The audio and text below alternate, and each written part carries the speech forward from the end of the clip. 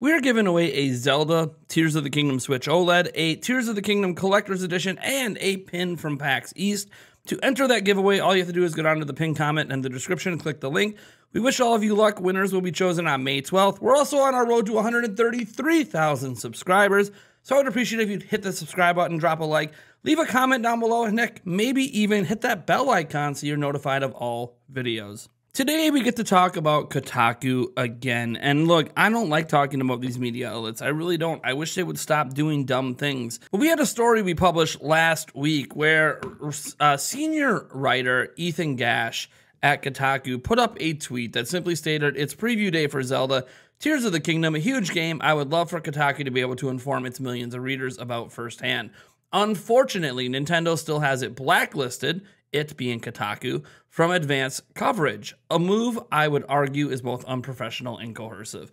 And while Nintendo's done a lot of crappy things, in my last video I went over in great detail the context for why Kotaku was blacklisted in the first place. And it really had to do with a Metroid Dread article they published the day after the game came out.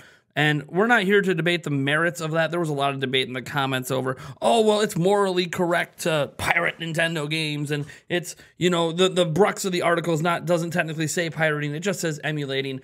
It's just a professional courtesy. Never mind the fact, here's the paragraph at the very end of the article, which very clearly stated, this is before they edited the article, to pirate old Nintendo games, which is technically an illegal act. I'm not saying that you shouldn't do it. I'm just saying that technically it is them promoting something Nintendo hates, something that's also against the law, and Nintendo has won lawsuits over, and then expecting Nintendo to play ball. I think sometimes outlets like Kotaku forget that getting review copies of games is a privilege, not a right. You don't get it just because you exist. You get it because you deserve to have it. And frankly, if you're going to promote things Nintendo doesn't like, they're free to just decide not to give you the game. And you could argue just talking about emulating Metroid Dread the day after it came out, give it a week. Professional courtesy.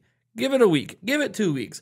Let there be some distance from when the reviews just dropped, right? When the game just came out. But whatever, they did what they did, and that's why they got blacklisted. And for the most part, we can agree that the unprofessionalness here really wouldn't reside with Nintendo, although Nintendo has been unprofessional in the past. It really resided with Kotaku expecting to be able to do advanced coverage of a game after that, and they're not really being coercive at all here. They're just not going to support an illegal activity. Now, that being said, the plot thickened, and it thickened hardcore yesterday. I can't, this comes from multiple facets. First thing, Ethan Gash, this exact same person we just talked about, decided to post an editorial that was approved by upper management at Kotaku over on their website. This article says, everything we're learning about Zelda Tears of the Kingdom from the leaks. Early playthroughs of the Nintendo Switch game have revealed a ton of new details. Now, I'm not going to show you any more of the article because the article, I can't even show you the beginning text. Everything, it just goes and goes. It just goes ahead and spoils so much stuff about this game. Now, not story-wise, but gameplay-wise and like content that's in the game. It just over and over and over again, this article is going over a whole bunch of spoilers. Now, I want to explain something. This is them doubling down on the fact Nintendo won't give us review copies of games, so screw you, we're going to do this. Here's the thing. This article is exactly why Nintendo didn't give you review copies of games.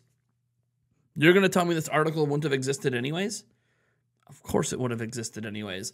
Why? Because technically they are within their legal right to talk about the leaks. It is not illegal to talk about the leaks. You can report on them. There is a freedom of press stuff that, laws in place that allow them to report on the leaks, so long as they're not sharing where to get the leaks from, so long as they're not sharing, direct links to the ROM and everything.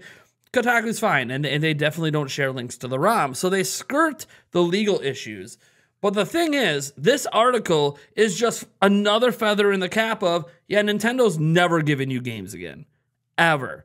There's, again, a lack of professionalism here. There's a reason you're not seeing this article pop up at IGN. You're not seeing this article pop up at GameStop. You're not seeing this article pop up at Video Game Chronicle. Not even Polygon. None of these websites are daring to say, let's gather all of these leaks that are coming from illegal copies of the game. People playing the game illegally. By the way, I'm not judging you if you're doing it. I'm just saying that's the truth. And then reporting on those illegal acts. I do think that there is something to be said that no other professional video game journalist outlet is doing this. Just Kotaku. There's a reason Kotaku is the most blacklisted place in the industry. There's a reason that IGN Japan can make some mistakes with their demo coverage, but still get review copies of games. Why? Because they respect the companies that are giving them the privilege of getting the game early. Now, these companies are not coercing them into giving positive reviews. It would be different if you were blacklisted for giving negative reviews of their games. That's coercive. This is not. You continually act unprofessional, and then you call Nintendo unprofessional. It makes no sense. But it gets worse. Because here's the thing. I think when we're talking about Kotaku, when we're talking about anything involving game journalism, I want to note that I don't think all game journalists are bad people. Look, there's a lot of journalists out there I respect. I respect Brian Altano. I respect Peter Schneider from IGN. I respect Jeff Grubb. I respect one of the best investigative, maybe the only true investigative journalist out there, Jason Schreier. And he used to work at Kotaku too. So it's not even about where you work. It just so happens that this seems to happen more and more at Kotaku, especially after Stefan Totillo left, who's another person I respect. So this is, what a surprise that the leader that I actually liked at Kotaku left Kotaku, and it just seems to be getting worse. I don't know if they're just desperate for clicks, but Luke Plunkett. I don't know if you guys remember who Luke Plunkett is. He is a senior writer, author, and game designer for Kotaku, so he claims. I don't know about Kotaku designing games, but whatever. Maybe he's got a game design background, so that's one reason why they hired him. He posted a tweet and a couple follow-ups saying, very normal behavior. And in this tweet, it shows the article at Kotaku. Then it shows a Twitter response that says, so let me get this straight. You complain about Nintendo blacklisting you, then post spoilers based on leaks. Who is being unprofessional here? I hope you go bankrupt by the end of the year. With the way things are going, probably will. I will say that, yeah, that's a little too far. I don't wish people to lose their jobs. Oh, and I'll just leave this year. And then there's the NOA legal thing. So I want to note that he's making fun of this person. So then Luke Plunkett responds to his own little tweet there. It says, I'm years past caring what these people say. I mean, people with common sense. I'm simply aghast at the fanatical fervor which is thrown in 2023. It's not fanatical fervor. You can't call Nintendo unprofessional for blacklisting your website and then in return be extremely unprofessional to deserve the blacklisting in the first place and then reaffirm how much you deserve the blacklist. You're just being unprofessional. No other outlet is reporting this stuff. No other outlet was talking about emulating Metroid Dread the day after release. Only Kotaku. If you're the only people doing it and everyone else has access, maybe ask yourself, are we behaving in a professional manner? Is this tweet behaving in a professional manner? And then I don't even want to show the image, but here it is briefly from Life magazine.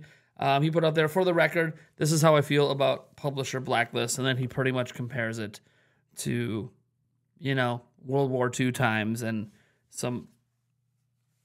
I can't even believe he made the comparison. I don't even want to say it out loud. If you saw the image briefly on screen, you know what I'm talking about. I can't even... What kind of leap in logic he basically just said, this is how he feels about publisher blacklist. He didn't specify Nintendo, but this is about Nintendo who has them blacklisted. He just compared Nintendo to that. What are we doing? How are people like this not fired? If I ran Kotaku, and I don't know Luke Plunkett, maybe he's a great guy, and maybe he's just got years and years of being beat down by fans. He just compared Nintendo to a situation that killed tens of millions of people because they're blacklisted for your own behavior. I don't even... What do you say to that? What do you even say?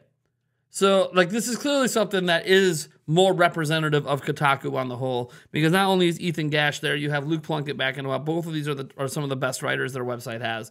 I think what happens here is Kotaku has always, it's been sort of a laughing stock in the industry for a while, but what's happened is Kotaku is proving why people turn to YouTubers. And look, us YouTubers aren't necessarily, the greatest things in sliced bread either, but this is bad. This is just, there are no words to describe what I just witnessed from Kotaku's writers.